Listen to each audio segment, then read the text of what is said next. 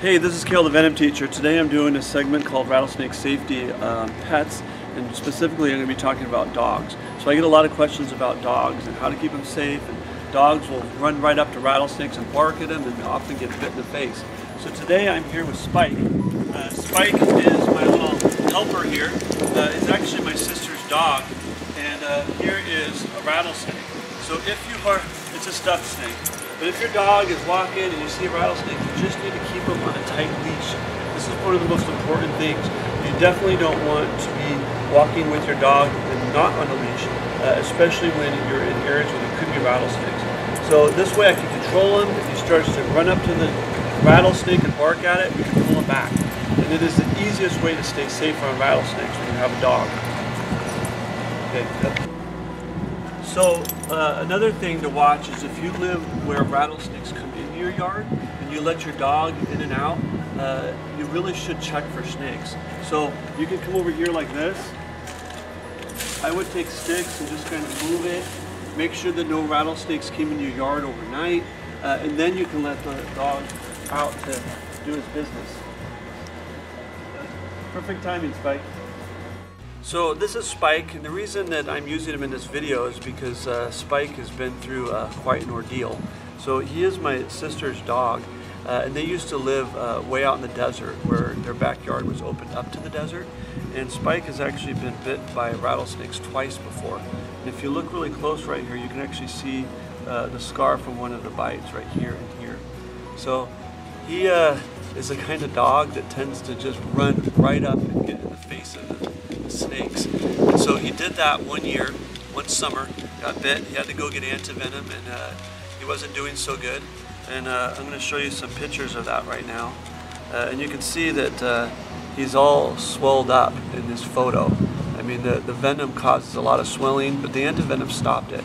And so the very next year, we kind of thought, well, that was a painful experience and he learned from it, but he didn't. The next time he found a rattlesnake, he ran up to it again, and he got bit in the face again, and he needed an antivenom. And so Spike has been through a lot. He is a real trooper, but we eventually, my sister had him go through a dog rattlesnake avoidance training for dogs. And so they'll actually train him to be able to learn to avoid rattlesnakes. So if you ever heard about rattlesnake avoidance training, I can tell you a little bit about it. There's a lot of people that ask me, does it work, does it not work? When we had them do the rattlesnake training, they actually put a shock collar around their necks, and it was really hard to watch. The guy that came had a rattlesnake, and every time he would see the rattlesnake, they would shock him. And it really scared Spike. I mean, he just freaked out. It was really hard to watch.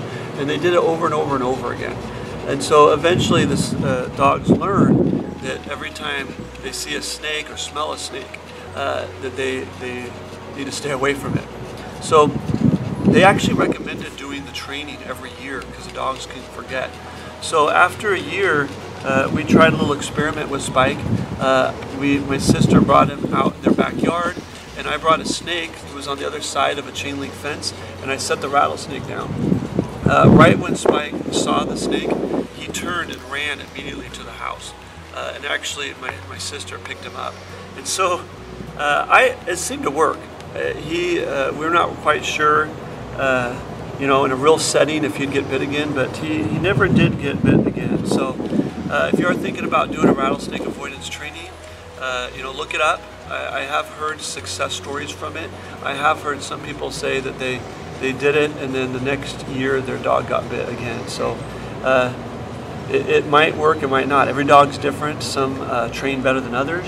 But if you do live in an area and you worry about your dogs, I think it's worth a try. Thanks, Spike. Good boy.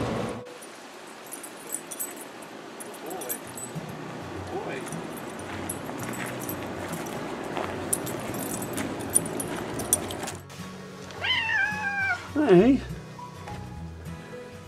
Oh, good kitty.